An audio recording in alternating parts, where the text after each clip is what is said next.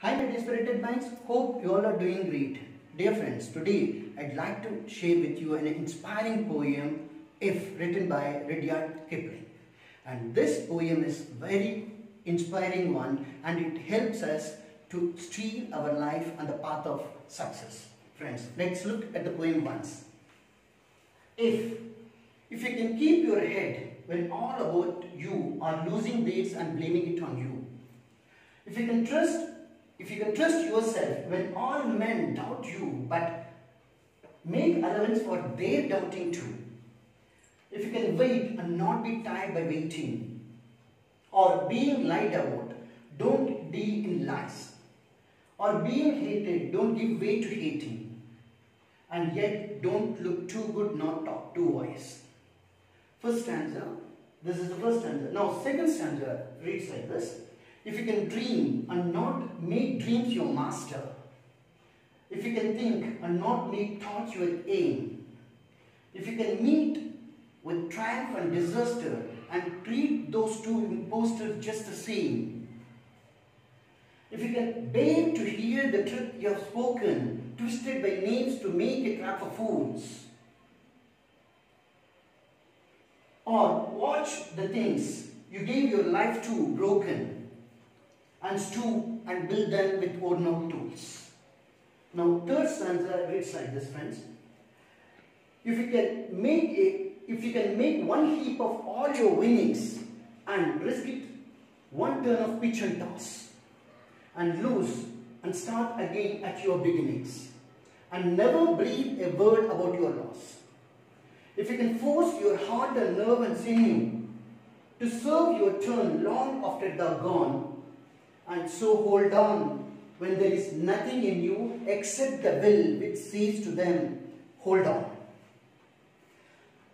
Fourth stanza, if you can talk with crowds and keep your virtue, or walk with kings nor lose the common touch, if neither force nor loving friends can hurt you, if all men count with you but none too much, if you can fill the unforgiving minute with 60 seconds worth of distance run, yours is the earth and everything that's in it, and which is more, you will be a man, my son. Friends, this is an advice by a father to his son. So, remember friends, we all face challenging situations in our lives. Sometimes what we expect will not realize it. We lose our heart. And at that time, you will encounter disappointment, depression, and even the people surrounding you, the people whom you know, they will be criticizing you. They will be discouraging you. You will think that nothing is happening to you. At that time, how you should react. This poem will tell. If you can keep your head when all about you are losing days and blaming it on you. Sometimes we'll encounter in our life the situation where people will be blaming us. And that, for example, if you want to achieve any competitive exam or any goal you want to set, there will be always people who will discourage you. And when you will attempt and you will face the first set of failures, then those people who discouraged you will be saying you, we already told you that it's not your cup of tea. You cannot make it. At that time, you shouldn't lose your heart. But at the same time, you should listen to them whether what they are saying is right or wrong. In what way they're right. That will help you. So, look at that. They're losing there and blaming it on you. If you can trust yourself, but you should trust yourself first. When all men doubt you, let the whole world may doubt your abilities, friends, but you should believe in you. That is most important. If you can trust yourself when all men doubt you, but make allowance for their doubtings too. Why they are doubting my abilities? Are they real? So, a rational approach towards their doubts, their discouraging statements you should adopt. And then you should look within. There you will find untapped resources, the abilities within you. But you should give a balancing approach to that. If you can wait and not be tired by waiting. Sometimes while chasing our dreams, we need to have a lot of patience. After many setbacks, after many failures, we'll meet success. In the process of waiting, we shouldn't lose our heart. So that says, if you can wait and not be tired by waiting, you should have patience and hope. Sooner or later, you're going to succeed. Or being lied about, don't deal in lies. Sometimes people will use lies to depict you in a negative picture. But you shouldn't deal in those lies.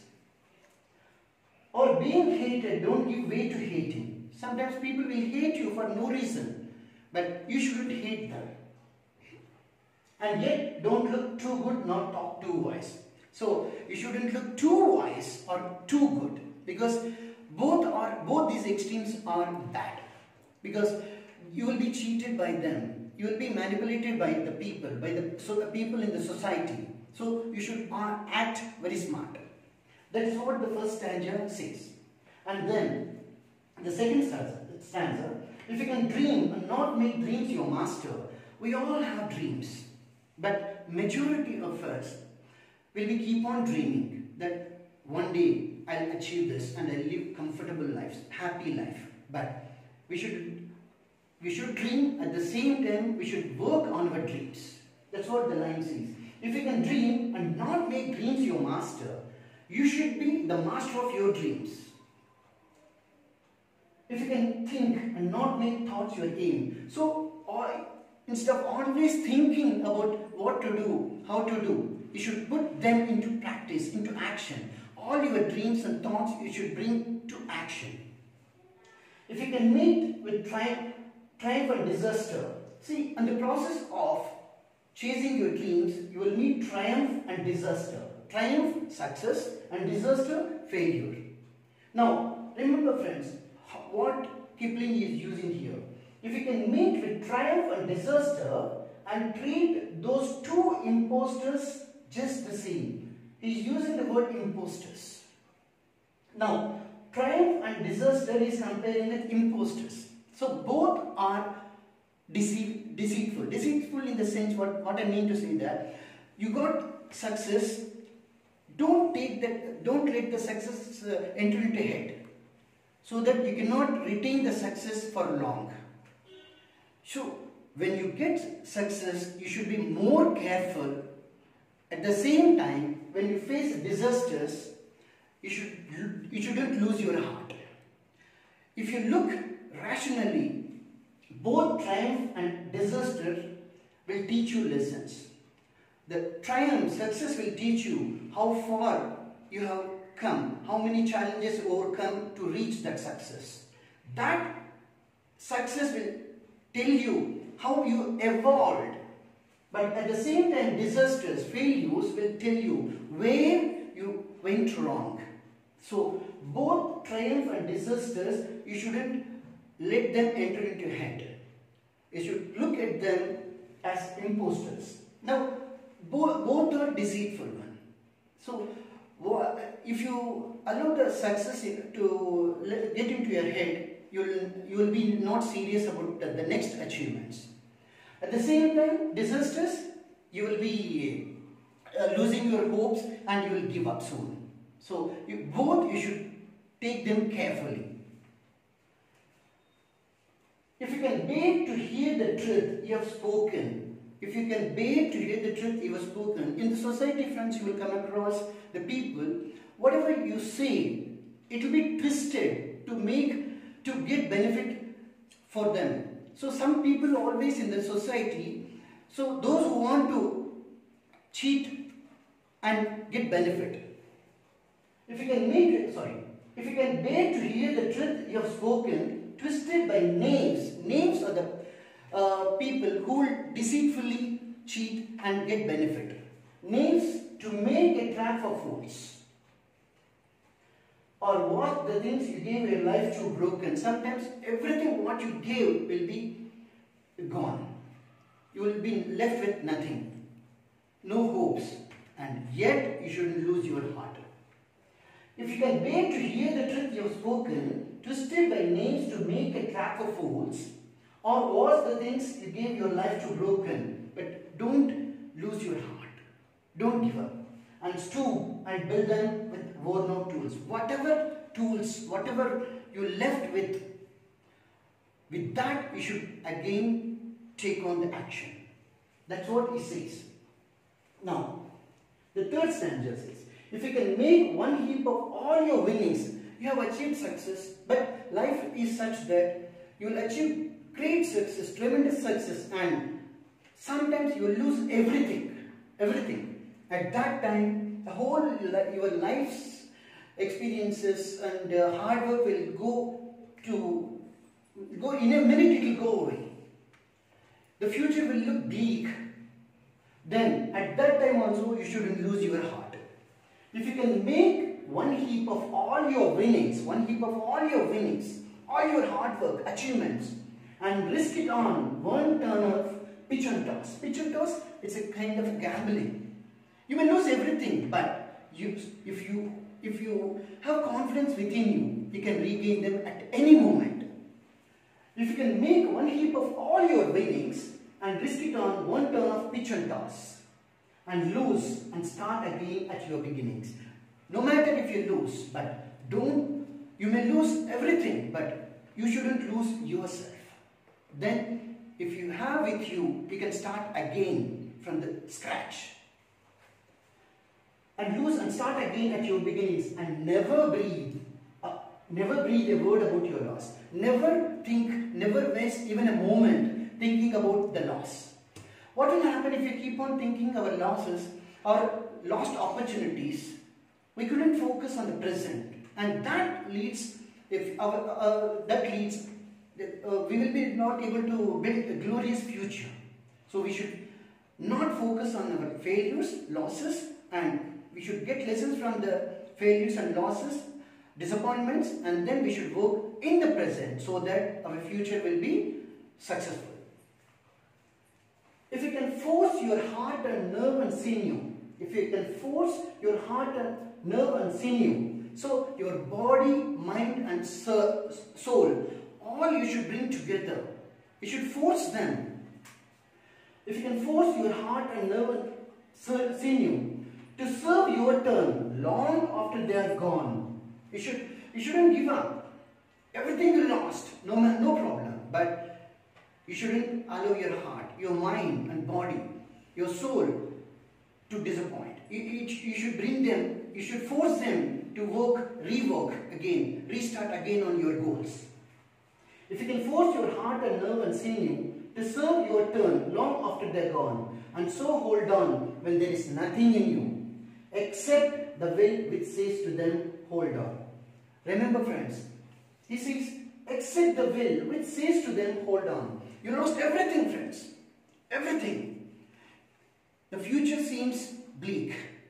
Nothing is possible. But yes, at that time, if you have the willpower, you can build your future. You can achieve anything because you have your willpower. That willpower, your willpower will support you. That your willpower will empower you. The fourth stanza says, if you can talk with crowds and keep your virtue, or walk with kings, not lose the common touch. Friends, we will achieve success. Then, how we behave with the kings or the elite people, and how you behave with the common people. So, we should maintain a perfect balance. So, both the elite, when you are walking with the kings or talking with the crowds, you should maintain your own balance. You shouldn't lose your heart. If you can talk with crowds and keep your virtue, you should have your own values. It shouldn't get disturbed at any cost. Or walk with kings, not lose the common touch. So, these two lines will say that whatever kind of people you will meet in this society, you should maintain your own balance. Equidistance you need to maintain. So that they cannot disturb your personality, great personality. If neither force nor loving friends can hurt you, if all men count with you, but none too much. Now, sometimes it happens that our own, not only enemies or opponents will hurt us. Sometimes our friends, near and dear people also will hurt us. The attachment with our near and dear people also will lead to pain. Now, we should maintain our relations in such a way that neither friends nor foes can hurt us. That will come through practice. If neither foes nor loving friends can hurt you, but if all men count with you, but none too much, all will count you. Everybody will expect something from you, but none too much. That relation maintenance should be in a proper way. Then, if you can fill the unforgiving minute, time is precious. Many of us will be losing our valuable time, and then later we will repent. Had I would have used the time at that time, my life will be better now. So time is unforgiving factor, friends. Remember, if you can fill the unforgiving minute with 60 seconds worth of distance run, every minute you should use it. You shouldn't waste time. If you can fill the unforgiving minute with 60 seconds worth of distance run, if you use that time, yours is the earth and everything that's in it, and which is more, you will be a man, my son. So, friends, if you use the time properly, if you maintain all these values, definitely nothing will be impossible for us, and we will for sure we will be leading a successful and happy and purposeful life. Wishing you great success in all your endeavors. This is Rudyard Kipling signing off. Thank you.